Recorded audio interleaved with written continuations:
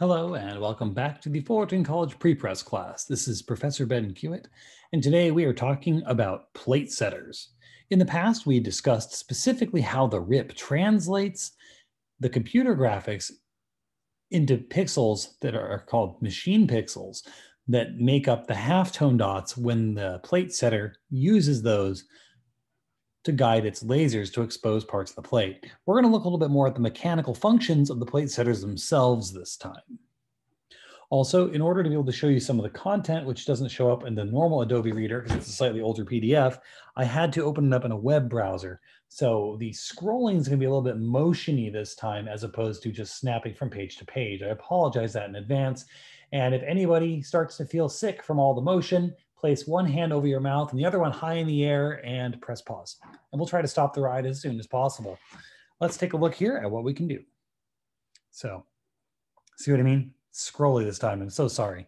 So we're going to look at the technical aspects of plate setter designs. We're going to look at the different laser technologies available and also understand the tools and procedures necessary for quality control. Whoops, that's right. I can't just snap. So plate setters is used for things that are known as computer to plate or CTP imaging processes. This allows direct imaging of these plates without the use of an intermediate film. Remember, in the old days, you would have to make a film with giant process cameras that would actually take pictures of your layout that you would then take the film negative and use it like you were burning a silk screen and expose the actual plate to this film. Computer to plate means it goes straight from the computer to the plate. This is rather standard nowadays for any sort of offset printing. Although whenever I say something's extinct, that's when you find out it still exists. You have the whole ROUS thing going on. So you have to watch out that there may be some print shops that still use film because maybe they're just holding on and they didn't want to invest in the expensive plate setter. Anyways, plate setters are faster, more accurate, and actually cost less to operate than the process cameras. Once you get over that initial price of having to purchase the plate setter, which is considerable, then you no longer need the chemicals. You no longer need the dark room. That's actually real estate and rent you don't have to pay or something you can use for other machinery. You don't need extra people. Sorry, people who are very good at film developing. You aren't necessary exactly as much anymore. Let that also be an object lesson to learn as many things about as many processes around you as you can, because you never know which one of them is going to suddenly become automated. Be ready to jump when the time comes. So there's two main varieties of plate setters. There are internal drum and external drum. Let's take a look at what those actually are in a minute. First, let's talk about lasers. Some of them use thermal lasers. Thermal lasers use basically infrared or heat to expose the plates. Thermal lasers are great because those plates are not light sensitive. If you have a thermal plate, you can carry that around the room, and as long as you don't let it get too hot or sit in direct sunlight for too long, you don't have to worry about accidentally exposing the plate. But the less expensive plate setters, more run-of-the-mill, more common ones, use visible or violet light, sometimes slightly ultraviolet. And this is similar to like a DVD player's laser. It's not that expensive comparatively. And the downside here is that, yeah, it's cheaper, but the plates are now sensitive. And if you open them up for too long or leave them sitting out or don't store them quite right and light contamination gets in, you've ruined some plates. So the thermal lasers are great for that safety, but they cost a lot more. Internal drum. Now the internal and external, in both cases, there's a drum, a rounded piece the plate's going to attach to when it gets exposed. The internal and external is asking where the plate is. So on an internal drum, the plate is internal or inside the drum. And then it's held in place by vacuum channels. It gets sucked onto it by it's a round vacuum frame. Now the whole drum spins around a laser in the middle on a stick. And the laser in the middle, and it may not be exactly in the middle, maybe there's a prism in the middle and there's a laser on the side, but the drum rotates around and around and around and around, and the laser points at different parts of the inside to expose it. External drum means the plate goes on the outside of the drum, so it wraps around the outside, like a label on a soup can, as opposed to the inside. This also has clamps and vacuum channels. Now this one, it rotates around and the laser's on the outside of the drum pointing at it while it goes past it. It's possible to have multiple laser beams. It can be done either using a light valve, which is a single laser beam that gets split by mirrors and prisms that results in multiple lasers, or you could simply have multiple laser diodes. And a laser diode is the actual emitting part of the laser. You can have multiple lasers, or you could take one laser and using different mirrors and prisms, break it down into multiple beams. Whoops. Here's an external plate setter. The man's about to put it in. I can't press play. Unfortunately, the interactive forms of Flash-based PDF video is no longer supported. So I can't show you this. I'm very sorry. The cutaway on the right is also useful. You can see what it looks like in there. You can see that blue thing is the plate wrapped around the drum. So you feed it in, it goes down and it wraps in.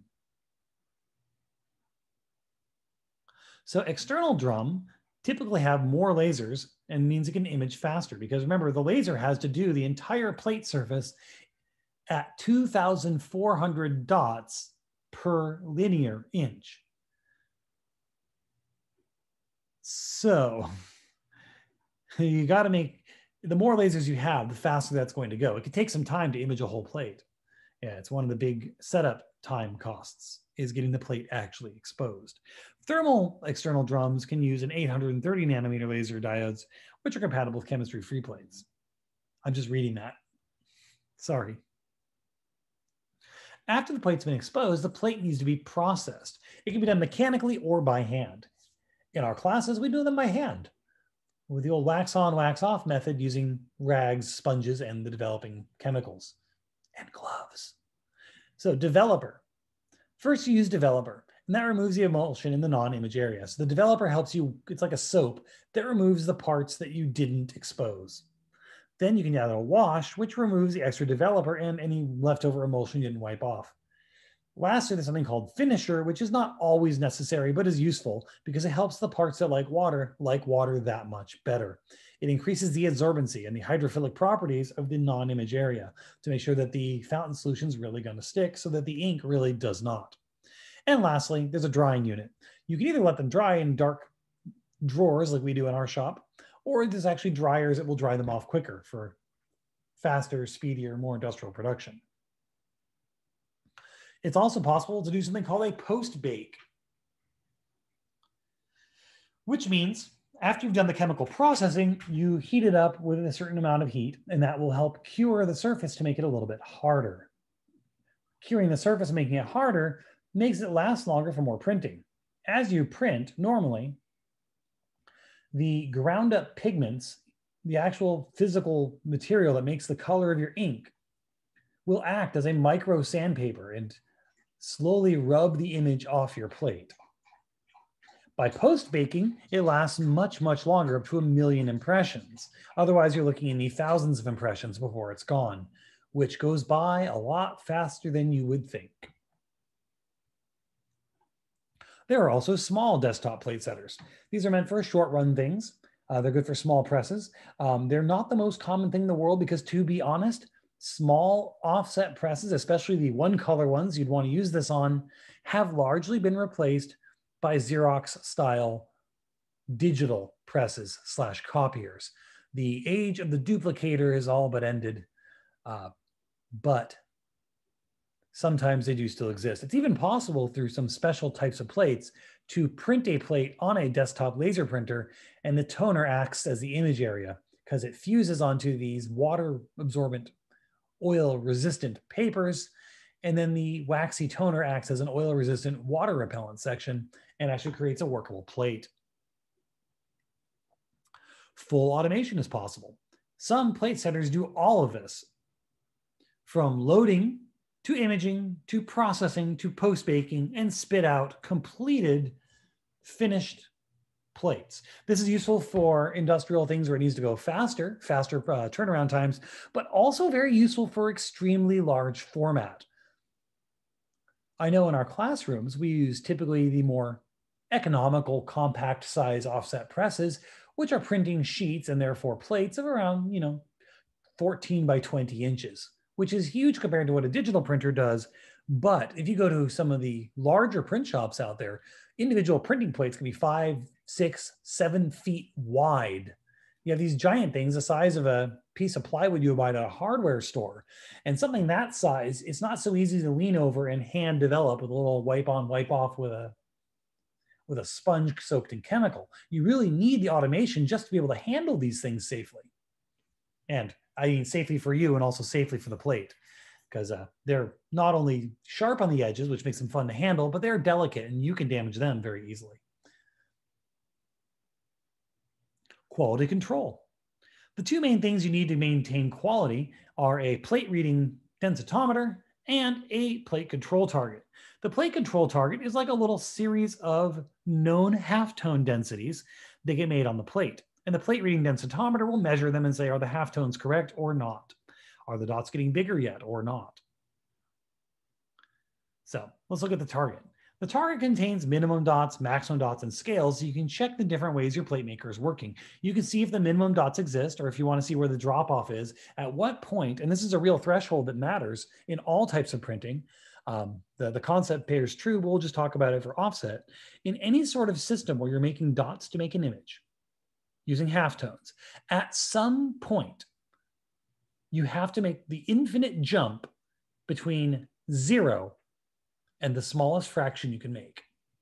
At some point, if you're doing a gradient between white and black, it's really easy to start at 100% black. We're going to do black and white, 100% black, full ink coverage, and slowly shrink the dots and give them more space between them until it goes down to about 10% coverage. And that means mostly paper and some dots. You get below 10% and you start to get into this kind of weird space where you could, at any moment, reach the minimum size dot you can make. And it's like jumping off a visual cliff when you get there. It will actually show up on documents and pictures, because if people use things like drop shadow effects, somewhere near the edge of that drop shadow, you're going to reach the point where the dots have to go from the smallest you can make to none at all. And that jump will always look severe. So we're looking for where that is so you can help figure that out. We're also looking for things like resolution targets to see what kind of resolution you're able to make, how wide the pixels are, and the star target you see on there called star in the middle. That one helps you see if it's smearing in the middle. The plate reading densitometer measures it with a tolerance of plus or minus 1%. So it's a very good way of knowing exactly how dense your dots are on your plate, letting you know if you've created the plate correctly. This is for calibrating your plate setters and figuring out what they're doing, and also a little bit for fingerprinting your press for use in color management application. But this is mainly making sure that when you tell your computer, I want a 50% gray, the computer tells the RIP 50% gray, and the RIP says, great, here's some halftones that cover half the space, and the RIP sends that to the plate maker, and the plate maker lasers that onto the plate, and the densitometer reads the plate and says, did that game of telephone, did that 50% go from the original file, and is it still 50% when it hits the plate, or has something made changes without asking? Processors need to be maintained, same with all equipment and all machines. Some of them require daily maintenance, some of them you can let go for a week or two. It's important to maintain them along the manufacturer's recommendations. If they say fix it every day, you better be fixing it every day, or you will regret it. And the maintenance has to do with the square footage of how much it covers, and it talks about how much the parts are being moved, how often are those servos moving the laser around, and all that kind of stuff. And that was it. This was a nice short one video. Thank you for listening. Sorry again about the visual whiplash and all the motion of scrolling. Is the only way I could show some of the images on here. Thank you for bearing with me, and we'll talk again soon.